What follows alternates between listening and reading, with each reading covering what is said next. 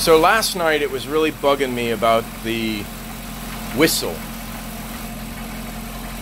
I was prepared to take stuff apart.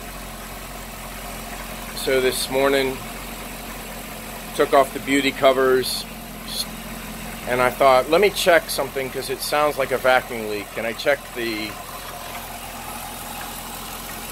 catch can in the back, and you can't see it, but down in back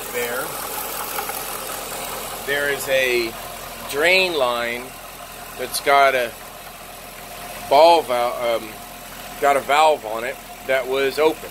I shut it, and there's no noise whatsoever, no high-pitched whistle. So that's what was wrong with it. So now it sounds absolutely perfect. Gonna put the beauty covers back on and go from there.